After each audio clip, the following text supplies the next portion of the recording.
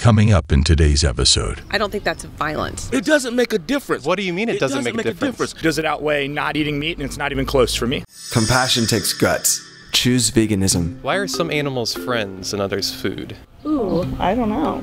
I do not know. Why are some animals friends and others food? Good question.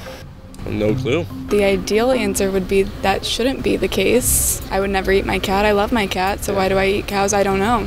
Well, I guess because we have to eat. I would never eat a dog, though. Can you think of any moral justification that we do take the life of those animals if we don't have to? No, and when you make me think about it, it makes me sad, but... It's a natural response. Yeah. What would it take for you to eat dog? I would have to be completely and utterly at my complete last of options. I mean, that's like, to me, right up there with cannibalism. I love dogs, so... So again, it goes back to the question, why do we love some and not the other?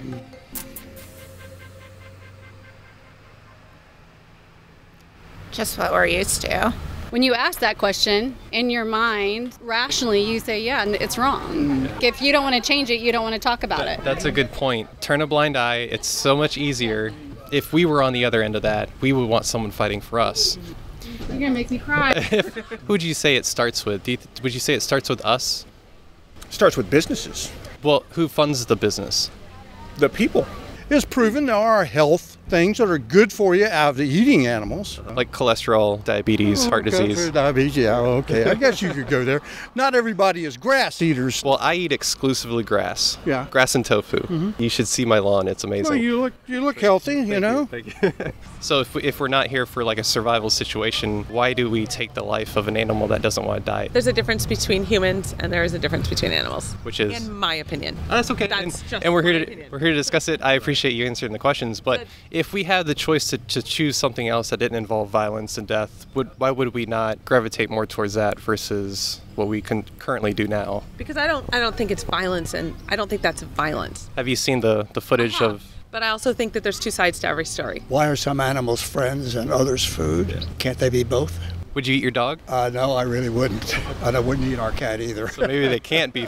They can't be both, right? No, you're right. So why do you think it is the way that it is? We treat some as friends, and we love them so much that we would never, ever question eating them. But with other animals, we kind of turn a blind eye and we say, well, that's just the way it is. And why not offer them the same level of compassion? Maybe not have them as pets, but maybe just respect them enough to just want to leave them alone. I don't know how to answer that question. It's a good one. Have you ever seen slaughterhouse footage and how they treat the animals? Yeah, of course. But you're also talking to someone that makes their living from selling dead animals. I'm not super proud of it, but that's just the card that I've drawn. I was also a very hardcore vegetarian for a number of years, so I kind of see both sides of the coin, or the equation, or the question, if you will. And I can see where you're coming from. Obviously, you make a living off this stuff. You're going to have a certain frame of mind, and I get all that.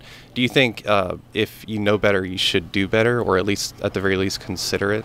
Sure. At the end of everything, we should do these things, right? That's a good question. One that I cannot answer because I think they should all be friends. Oh, there you go. Okay.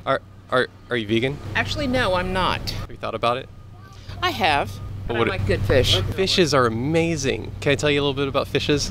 Yes, we have 5 fish tanks, so thank you. So you already know, right? Yes, I do. They have family, friends, social structure. They create works of art on the ground floor. They perform business transactions between each other. They look after each other when they feed. They're beautiful animals. But I also know that my family came from fishermen, so I can't help that, okay? We eat meat, but we're animal lovers. I don't have a good answer for that. There isn't a good answer. I don't have an answer for that either, which is why I'm asking people. Maybe I'm missing something. I didn't have that perspective 7 years ago. It's a cow is a cow, and we just eat it. I never thought about it. But unfortunately, we're still going to eat meat. Yeah, that's okay. I said that too. Now, don't say that forever. Oh, God, I see the V. I should have guessed that. I don't have a moral dilemma with it, so we're coming at it from two different standpoints. I'm also a competitive athlete, and achieving my protein goals without animal protein is extremely difficult. It's extremely expensive. Does it outweigh not eating meat? And it's not even close for me. There are Olympians, championship athletes, and a number in NFL, NBA, you name it, cyclists. They are the less than 1%. They're less than 1% of vegans in the world. So it's along the same line. So you can get all your protein goals. You have millions of dollars to spend on it. No, lentils, rice, beans. It's very cheap. Tofu is very protein, cheap. So then you have to mash. Tofu's terrible. We have all amino acids in all of Tofu's the. terrible for the male body. I don't want to go back and forth, but I do just want to say the game chambers. Science. It's incomplete science. Game Changers is a waste of a documentary. It was paid for by the vegan industry. Every one of those athletes. Which vegan industry? Well, Arnold Schwarzenegger. Who does he support? That he puts a ton of money into? He's not vegan. He supports a vegan protein brand. But he's not vegan. Do plants have sentience? What you try to do is get into this. I need. No. It's not heated, bro. It's not heated. It's a great conversation. I want you to just answer the question. Do plants have sentience? What's that? Sentience is central nervous system, the ability to think, respond, perform actions. They bleed, they breathe, they... You seen the tree when you hit it and sap bleeds out of it? Sap? Yeah. If you hit a tree... Sap. Yes. Plants have stimuli and they respond, but they don't actually think, they don't feel, they don't have consciousness, they don't have any of that stuff. Everything that's alive. What would be... I need you to answer this question. We got to stay consistent. We have to have some sort of honesty here. Wait a minute, I'm being honest. If I chop down this tree, is that going to be the same as me slitting the throat of an animal? Exactly the same. Exactly the same. Yeah, because they were both alive. So with all of the plants that we feed these animals that we breed into existence, the 81 billion land animals we breed into existence, all of those plants have to die for those animals that we breed into existence. Plants are dying, animals are dying.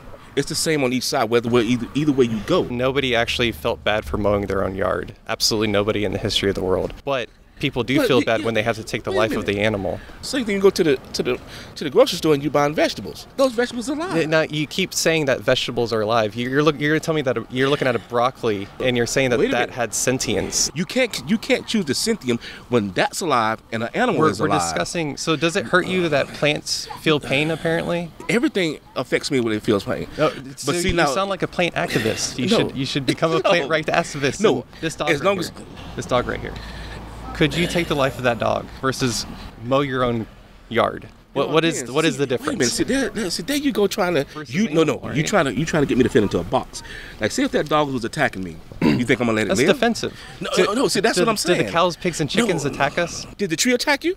No. Did the carrots attack you? Why would I chop down? Did the carrots attack you? No. If plants are sentient, I'll give you that, right? I'll even give you that. Should we stop breeding animals into existence by the billions every year so that they can eat all of those plants? The plant doesn't have a choice when you eat it. It doesn't have a central nervous system. It doesn't have... It doesn't make a difference about central nervous system. It actually does, because that's how you feel pain. A central nervous system is how you feel pain. How you know that does not feel pain? If you knew that plants didn't feel pain, would you consume them over the animals that you knew felt pain? I'm not going to give you that answer that you're looking for.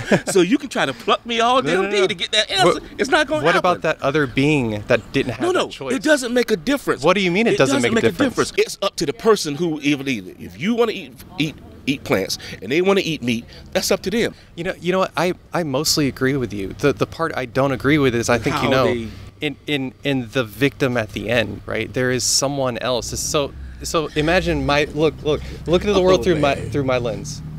Through my lens these days is I'm eating someone or I'm eating something. I've had people that have plants and that's their family, so they want to see nothing happen to them. Yeah. And I mean, speaking truthfully. And I agree with you, and I have seen that as well. The fruit from the tree, for example, we're not actually killing the tree. The tree invites us to take it. It's either brightly covered, or it smells good, or it tastes good, it's sweet, and we literally spit out the seed and it grows another one, right? Yeah. So how amazing is that we can do that without actually tearing down the tree? Like you say, the tree bear fruit, animals bear fruit, and people will eat those fruit. Well, that's their entire existence. But fruit that came off that tree, entire existence. The fruit usually fruits as much as you want it to, and you can replant. But see, you have a cow and it produces calves and calves and calves and calves and calves. Mm-hmm. But you keep that cow like that tree, and it produces that fruit. So you're sexually exploiting the cow, and that's okay. You're wrong for that. I want you to go vegan for at least a week. How about if I just do it on Fridays? I'm a Catholic. Now, baby steps, you're saying, oh, maybe I'll just do it once a week, right? But baby steps are for... babies. Yeah, there you go. The most helpful thing you can do to help the animals is to share this video far and wide. One share could reach millions of people. Let's all do our part in making the world a better place. It starts with you. Thanks for watching. Join us in spreading the message of veganism. Please visit patreon.com/save lives. For as little as $3 a month, you can help us save lives and reduce animal suffering. We understand that not everyone can do what we do. By supporting us on Patreon, you become part of the solution, not the problem. Everything helps, and your help will save lives.